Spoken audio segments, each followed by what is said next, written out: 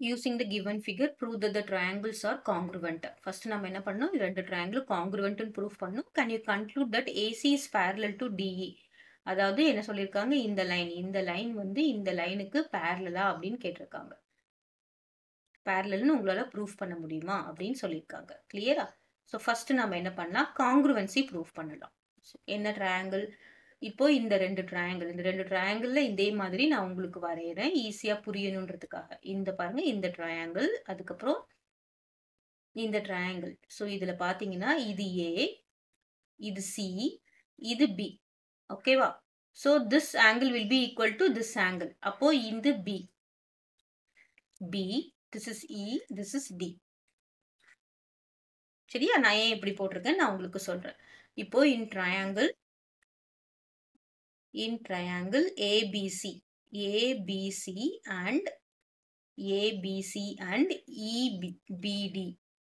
EBD ல நமக்கு பாத்தீங்கன்னா என்னென்ன கொடுத்திருக்காங்க பாருங்க.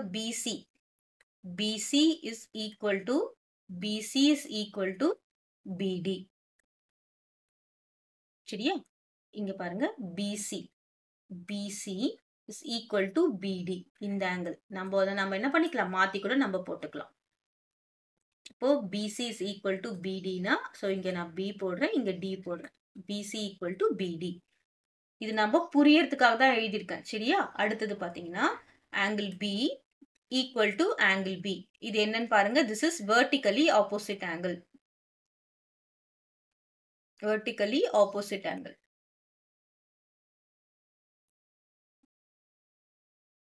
என்ன அர்த்தம் பாருங்க? This angle B is equal to angle B. அடுத்ததா என்ன கொடுத்திருக்காங்க? This one AB is equal to BE. AB equal to, இங்க நம்ம E போட்டோம்னா BE. So இதுல என்னன்னு பாருங்க, this is side, this is angle and this is side by SAS congruency. Clear? By SAS congruency எந்த ரெண்டு triangle equal னு பாருங்க. Triangle ABC is congruent to triangle EBD. சரியா? இப்போ இந்த triangle ரெண்டும் congruentனா நம்ம இதுல என்ன சொல்றோம் அப்படின்னு பாத்தீங்கன்னா, all sides are equal. இந்த ரெண்டு triangle all sides are equal. அதுக்கப்புறம் என்னன்னு பாத்தீங்கன்னா all angles are equal. All sides are equal, all angles are equal. இப்போ நம்ம சைடு ஏற்கனவே நம்ம ரெண்டு சைடு பார்த்துட்டோம், இன்னொரு சைடும் நம்ம பார்த்துருவோம். அதுல பாத்தீங்கன்னா first all sides are equal. நமக்கு என்னென்ன சைடு பாருங்க. ஏற்கனவே நம்ம பார்த்த சைடு என்னது? BC is equal to BD. அதனால தான் நான் இங்க மாத்தி போட்டிருக்கேன். மாத்தி போடாம இருந்தா நமக்கு ஆங்கிள்ஸ் கன்ஃபியூஸ் ஆயிடும். அதுக்கப்புறம் இன்னொரு சைடு என்னன்னு பாத்தீங்கன்னா AB equal to EB. அப்புறமா இன்னொரு சைடு லெஃப்ட் ஓவர் சைடு என்னன்னு பாத்தீங்கன்னா this. என்னது? AC will be equal to ED.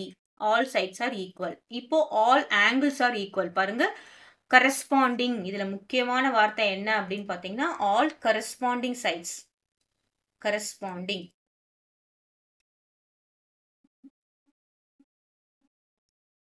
சரியா? இந்த corresponding அப்படின்றத முக்கியமான சைடு இது. இப்போ correspondingனா என்னதுன்னு பாத்தீங்கன்னா பாருங்க, இங்க angle B னா this corresponding angle is angle B. So first angle என்னன்னு பாத்தீங்கன்னா corresponding angle B will be equal to angle B. அதுக்கப்புறம் இன்னொரு corresponding angle என்னன்னு பாருங்க, angle A will be equal to this one. Angle A will be equal to angle E. சரியா? angle A is equal to angle E. Next, angle C will be equal to angle D.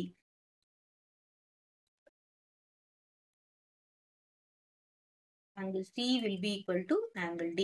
இதை நாம இங்க Bயும் இங்க Dயும் மாத்தி போட்டோம்னா இதே corresponding angle. அந்த angle B இங்க போட்டிருந்தோம்னா இங்க angle B போட்டிருந்தோம்னு வச்சுக்கோங்களேன், இந்த angle will be equal to இந்த angle. அப்படிதான் போடணும். அதுதான் corresponding angle தான் ரொம்ப முக்கியம். ஏதோ ஒரு angle equal, ஏதோ ஒரு side equalனு போட்டுறக்கூடாது. corresponding angles are equal தான் ரொம்ப முக்கியம்.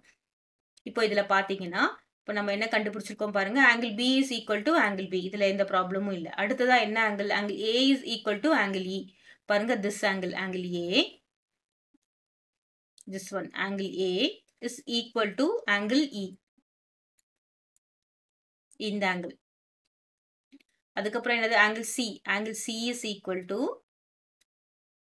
angle D.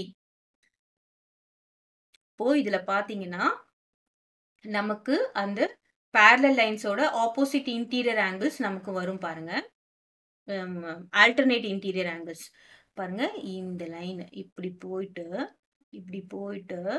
இப்படி வருதுன்னு வச்சுக்கோங்களேன்.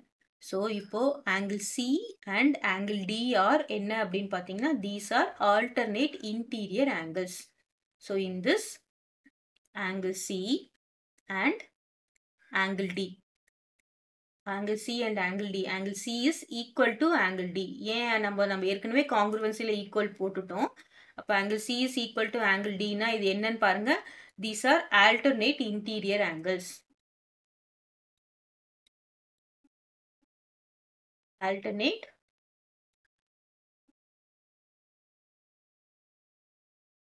interior angles.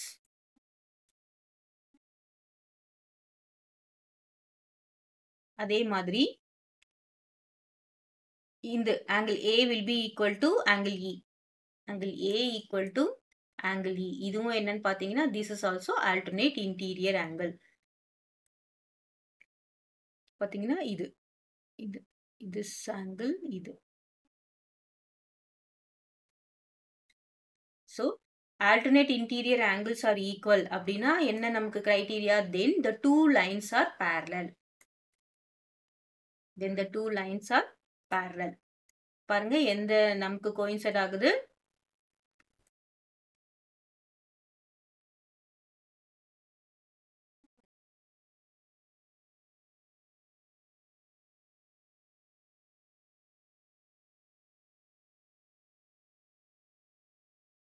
பாருங்க நமக்கு எந்த ரைண்ட் பாருங்க இந்த ரைண்ட் இது ப்ளூனும் கோயின்சைட் ஆகுது கிரீன்லயும் கோயின்சைட் ஆகுது இல்ல இந்த லைனும் parallel.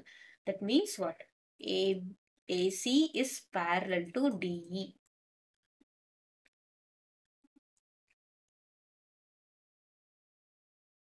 AC is parallel to DE. AC is parallel to DE. Two lines என்னதுன்னு பாருங்க AC.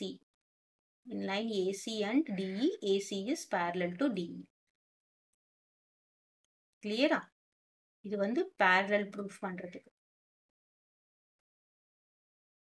இது congruency proof பண்றதுக்கு. So first நம்ம என்ன பண்ணணும்? எந்த ரூல் பிரகாரம் SAS ரூல் படி congruent proof பண்ணிட்டோம். அதுக்கப்புறம் நமக்கு என்ன பண்ணணும்? All corresponding sides are equal, all corresponding angles are equal. அதை வச்சு நம்ம இந்த angle equal பண்ணினோம்னா எது corresponding angle வருதுன்னு பார்த்தீங்கன்னா angle Aக்கு corresponding angle angle E. சரியா? angle Aக்கு angle Dன்னு போட்டுறக்கூடாது. அதுக்கு தான் நான் இந்த மாதிரி மாற்றி தனியாக எழுதியிருக்கேன். angle Cயோட corresponding angle angle D. அப்போ alternate interior angles equal இருந்தால் நம்ம அதை என்ன சொல்றோம்? These two lines are parallel அப்படின்னு சொல்றோம். ஓகேவா?